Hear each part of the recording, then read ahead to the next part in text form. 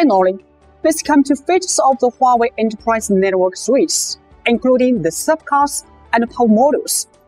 Huawei's Enterprise case-shaped switches have Li, Si, Ei, and Hi models that have different features. Use the ACE5700 as an example. The ACE5700 Li switch supports complete Layer 2 functions and simple management, while the ACE5700 Si supports Layer 2 functions and basic Layer 3 functions. The ACE5700 Ei supports complete routing protocols and rich service features. In addition to the functions of Ei, the ACE5700 Hi supports some advanced functions such as MPLS and hardware-based OAM. Huawei Enterprise case-shaped PWR series switches support improved PoE solutions. Users can determine whether a PoE interface provides power and the time when a PoE interface provides power. As PSEs, the PWR series switches comply with IEEE 802.3AF and 802.3AT, that is PoE+, and it can work in Power 7 mode. A single interface supporting IEEE 802.3AT can support a maximum of 30 watts power for terminals that require high power. The PWR series switches support intelligent power management and allow the priority configuration for interfaces. When the total power consumption of OPDs exceeds the total power supported by the PSE, the PSE supplies power for the PD with a higher interface priority. If the interfaces have the same priority, the PSE supplies powers first for the interface with a smaller interface number. A PoE power module provides 12 watts and minus 53 watts power outputs. The 12 watts output is used to supply power for the local device. The minus 53 watts output is used to supply PoE power for the remote PD. Huawei switches support 250 watts and 500 watts PoE power modules. The 250 watts PoE power modules supply 120 watts power for the switch and 130 watts power for the remote PD. The 500 watts PoE power modules supply 120 watts power for the switch and 380 watts power for the remote PD. Some Huawei Enterprise case-shaped switches support the stacking function, including interface stacking and card stacking. The interface stacking requires manual configuration. The card stacking supports intelligent stacking. Multiple switches start to construct a virtual chassis-shaped structure immediately after stacking cables are connected. Stack members are classified into master, slave, and standby switches. The standby switch reduces the duration of service interruption when the master switch fails. All the member switches belong to the same series. The Ai series and Si series cannot form a stack. The following series switches do not support the stacking function: ACE1700 series, ACE3700HI, H5700HI, ACE5700 SLI, ACE5700 6TPAC, and ACE2700 series, excluding the ACE2752. Different series switches differ on the stacking mechanism. Stacking cables, stack interfaces, the maximum number of member switches, bidirectional stack bandwidth, and topology. For example, the ACE2752 and ACE3700 multiplex the stacking SFP cables that are dedicatedly connected to upstream GE interfaces.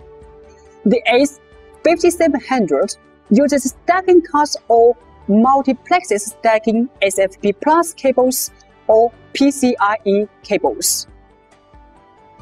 Huawei Enterprise case-shaped TP series switches provide multiplexing combo interfaces as upstream interfaces, and you can use either the optical or electrical interface at one time. The combo interface can be an optical interface and electrical interface on the panel, and has one forward interface inside the device. When one interface is activated, the other interface is automatically disabled. By default, a combo interface works in the auto mode. In the auto mode, if the electrical interface is connected to a network cable first, the combo interface works as an electrical interface to transmit data. If the optical interface is connected to a fiber first, the combo interface works as an optical interface to transmit data. Loopback detection is used to detect loops on the internet.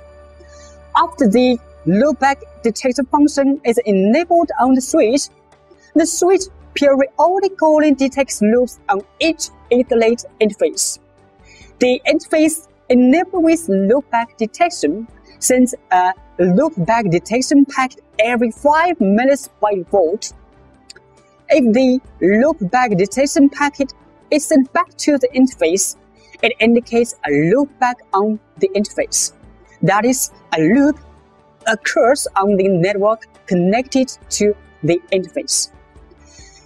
The interface then switches to the loopback detection state. The interface automatically restores previous status after 3 detection intervals. After switches are installed, software commissioning engineers must perform software commissioning on on-site devices.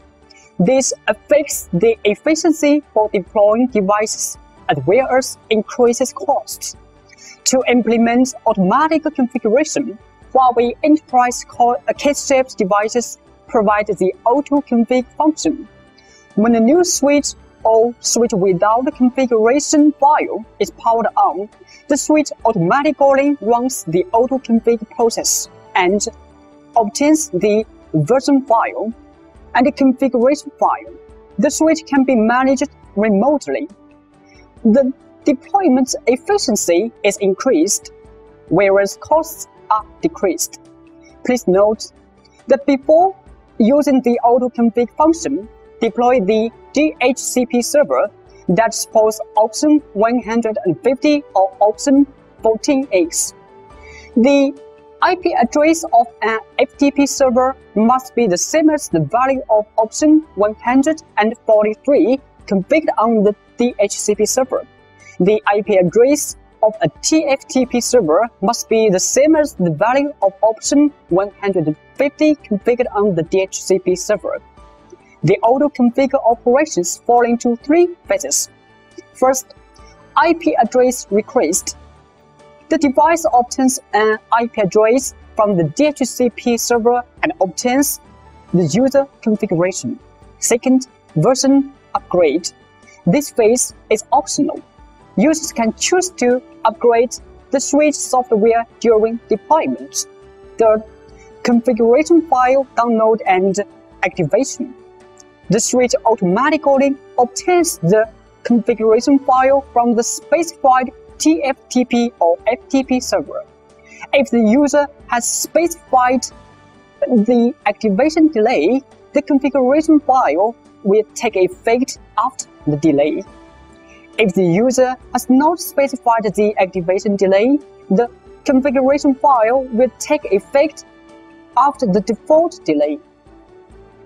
A large number of packets, including valid packets and malicious attack packets on the network, must be processed by a device's CPU. If excess packets are sent to the CPU usage becomes high and the CPU performance deteriorates. In this case, services cannot be processed in a timely manner.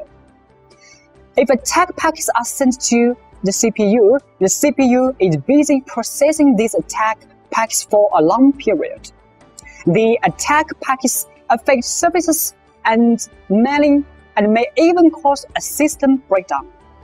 Huawei Enterprise cache-shaped switches provide the local attack defense function that protects the CPUs by limiting the rate of packets sent to the CPU. For example, filtering and classifying packets sent to the CPU, limiting the number of such packets and their rate, setting the priority of such packets, and discarding packets that do not match certain rules. Local attack defense is implemented based on the blacklist and CAR. Please note the CAR refers to committed access rate. It is used for setting the rate of classified packets sent to the CPU.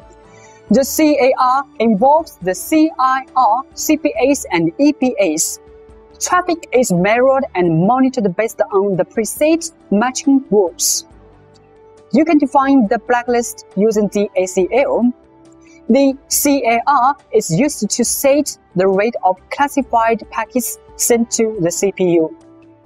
CPU attack defense provides hierarchical device protection, protocol-based weight limit, queue-based rate limit for all the packets. If all the preceding rate limits are set, the smallest rate limit takes effect.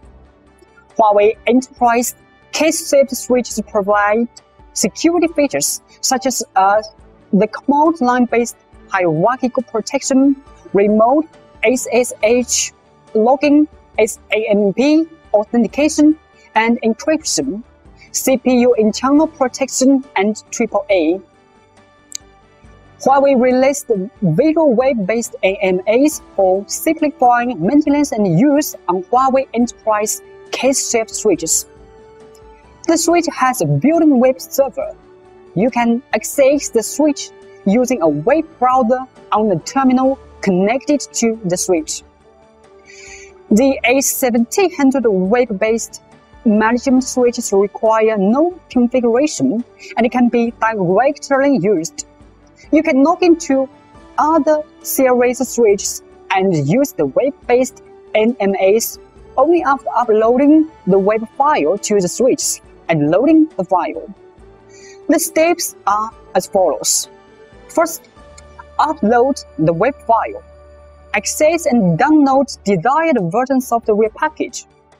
The software package contains the web file. The file name is in the format of product name version number .web.zip.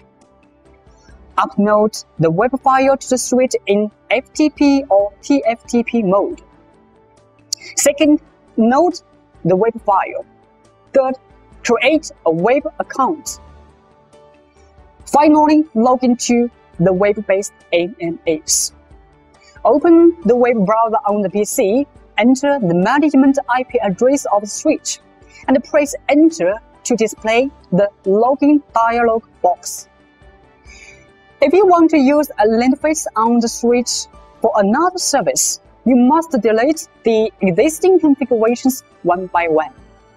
If multiple configurations exist on this interface, you have to spend a lot of time deleting configurations. To reduce the maintenance workload and operation complexity, you can run the clear configuration port command to delete all configurations on the interface. After this command is executed, all configurations on the interface are deleted and the interface is shut down. Huawei's next-generation enterprise cache-shaped switches have indicator areas on the left pane. This area provides comprehensive indicators and a mode switching button. You can use this button to check indicator status in different modes. For example, on the H571028CEI, by default, the STAT indicator is green, and the SPED and STCK indicators are off. When you press the switch button once, the SPED indicator turns green, and the service interface indicators show the speed status of interfaces. When you press the button for a second time, the STCK indicator turns green, and the service interface indicators show the stack status. When you press the button for a third time, the STAT indicator turns green. If you do not press the mode switching button within 45 seconds, the mode indicator automatically restores to off. You can obtain the part number of a switch by checking the label on the switch. You can also run the display label command to check the electronic label of the switch. Huawei Enterprise case-shaped switches support the upgrade using USB flash drives, and you can manage the device configuration through the mini USB interface. That's all the information sharing we have today. If you want to learn more about Huawei Enterprise case-shaped switches, please go visit our website, enterprise.huawei.com. Thank you for watching.